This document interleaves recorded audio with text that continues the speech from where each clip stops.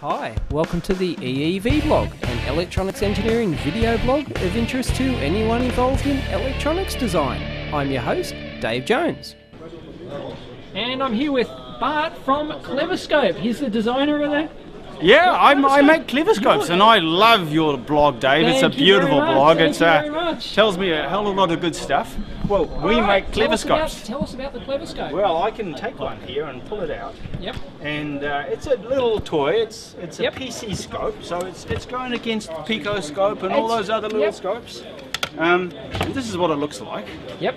It's a pretty average sort of plastic case, but hell, it works. Yep. If you open it, hardware. You can see inside it. We have hardware. We have a teardown. Here we go. Here's inside. Teardown at Dave's blog, live at Electronics. You betcha. And that's inside the CleverScope. Is this the, I assume there would have been several generations? There have been a few generations. CleverScope? And yep, there have been, and this is the current one. Yep. Except that one's probably a bit bodgy because it's got development stuff inside it, I suspect. Right, okay. No, it's not too bad. No, it's not too bad. This is the Ethernet version. Yep. So you can see there's the Ethernet board. Yep, hang on, let's put it down on the table. We'll put that over on the here. table. Oh, here we go.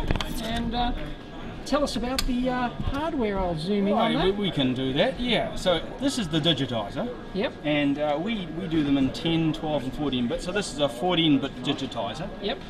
This is all the analog stuff. And over here we have DC offset, which is so that we can look at just a small chunk of range, like 2.1 to 2.2 volts. Yep. And digitize across just that chunk. Right. Over here we have our mixed signal input, 8 digital ins. Yep. Not too many PC scopes do that. Yep. And over here is an Altera Cyclone. Magnificent device. That's where all the magic's running? It's all the magic, and we can change it. Yep. And people can go and upgrade their hardware in the field later on. Fantastic. Memory, you know, it's SD-RAM. Yes. So it's got a couple of, what is it? It's got 8 meg. 8 meg of samples. sample memory, but it's not high sample rate. This one, it's only 100 meg 100 meg samples. samples. So it's pretty slow, but when you've got a 14-bit converter, exactly. That's the magic. Plus, you got a trigger that can capture almost anything. Excellent. I reckon, anyway. Well, yes. Not that you're biased or anything. No, that's all right. But you've got to talk up Ethernet interface, magnificent device. This, the WizNet chip. I don't know if you come across those. I have heard of it. Hardware Ethernet. Yep. And then here's a SIGGEN, which is using a little analog devices DDS chip. Right. Just suits us down to the ground. As you can see, there's a bit of power supply. Yep. That's Bob's Uncle. Aluminium case to stop the bad stuff getting in. And shielded. We have it. Excellent. Thank you for the teardown. The interface is LabVIEW. It's LabVIEW. Yeah, it's all built in LabVIEW. You can see the LabVIEW sort of controls. Yep. But you know, we have lots of windows here. One of these, this one over here, is actually not one of ours. It belongs to MATLAB. Right. That's because we were piping through stuff to MATLAB until I pulled the CleverScope off the rack and stopped from working. We're mixed signal, as I say, and we can decode protocols. Well, we can. Yep. Not today, we can't. It's waiting for something. Right. Yeah. That's all right. I'm sure it does. Hang a sec.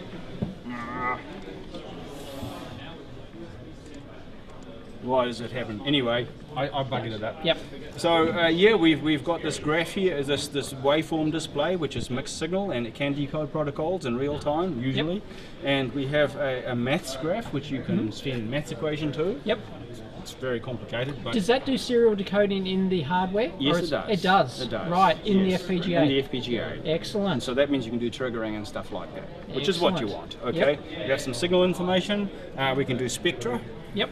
And lots of other things. Lots of other stuff. So the CleverScope is pretty clever. Moderately. People love this stuff. Well, tell us about the history. Okay, the history. Yeah, well, you know, I'm an engineer. Engineers love scopes. Crows. I think you call them crows, don't they? Cathode ray oscilloscope. Yeah, that's right. Well, you see, the problem is that I wanted to make a crow like almost anyone else out there who wants to make a crow.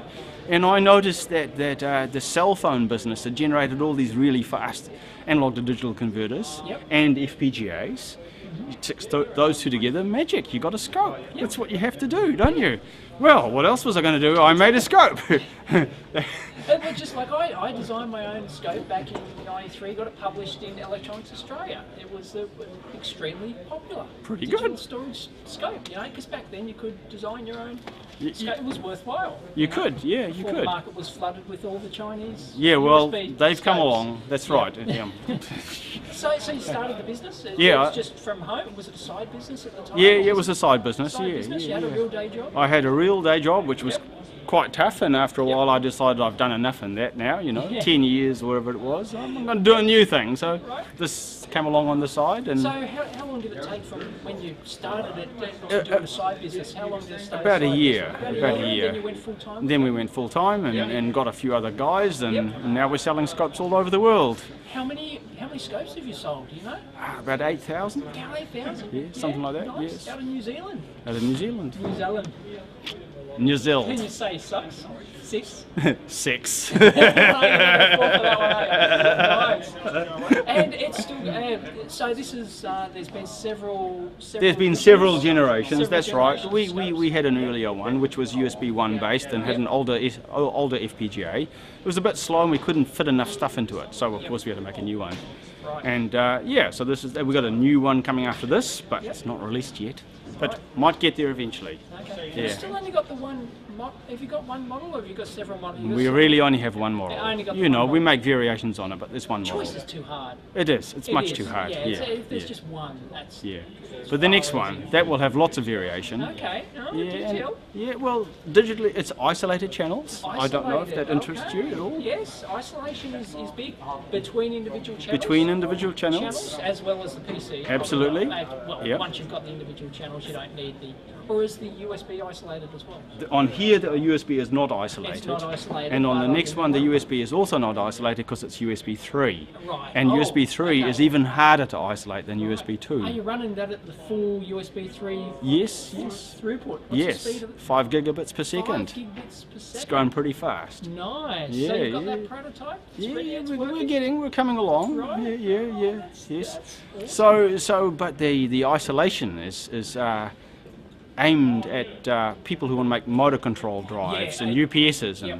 power supplies and all that sort of stuff. How many channels is that going to be? 4. 4, yes. I was Yeah, going to say, yeah. when you go isolated, Yeah, 4 you is need really 4, handy. that's 4 right, is yeah. People typically want to monitor Yeah. quite a few items. So that's awesome. Is that going to be reasonably Priced? Does it up the price? It does up the price a lot because you then got to somehow isolate all that data Yep. and have a clock that gets its way around the place. Yeah, it ups the price. What's the sample rate of that? That will be we're doing it in 2 versions. Yep. The lower version was 250 megasamples, still pretty slow. 16 bits though, 16-bit converter. 16 bits. Fantastic. Kick ass. and 25 kV per microsecond common mode noise. Yep. Which is what we want. That's And the all other one is 5 gigabits per second, based on that E2V converter. Right. 5. Excellent. Yeah. But you've got the high, but you're using the USB 3 3. to get the data throughput Yes. you need. So Yes. even though it's only a couple of meg samples, a couple of hundred, it's only in the order of hundreds of meg samples. Yeah, we want Still USB 3 because we want to increase. We can currently stream at 1.5 megasamples or 3 megasamples Yep. per second, and we'd like to stream faster than that to hard disk. How, So how fast can you possibly, how fast will you be able to stream, you think, over? I have no idea. That's Until an you actually experimental try sort of it. thing, Yeah, you know. yeah, it Hard is. drives themselves have speed Yeah, limits. well, because, and it won't be a consistent latency either, will it, with USB 3? No, Does that give no, you a you- like FireWire gives you a consistent... Basically, it's latency, packetized, Right, yeah, and so yeah. as long as your average packet rate It's is right. You can suitable, you're keep okay. up, right. Yeah. Right. I mean, Would the limitation be storing to hard drive these days? Would you need a solid state? you would need drive? if you want to go really fast, you Fast? will need one of them. You will. Right. That's right. Yes. Okay. I mean, the one in my little laptop here, I think it can only handle about 40 megabytes per second. 40 megabytes per second. Yep. It's not that much, really. Exactly. No. Oh, Ah, excellent. So No. we've got some interesting... We have got lots of things interesting coming. stuff coming. And Yeah. how many people do you employ now? It's not large. And Right, no, I can imagine. It's a sort of Yeah. a 6-man company. Oh, you know. that's pretty decent tiny, size. really. That's pretty good. Yeah. Doing well. And where's it made? Oh, it's made in Auckland. It's made of in course. Auckland. New Zealand. New Zealand. But we'll claim it to be Australian because that's what we do. That's what you do, Russell That's what Crowe. Australian do. Everything good that comes out of New Zealand we claim as Australian. So the Pavlova. CleverScope is from Australia. Brilliant.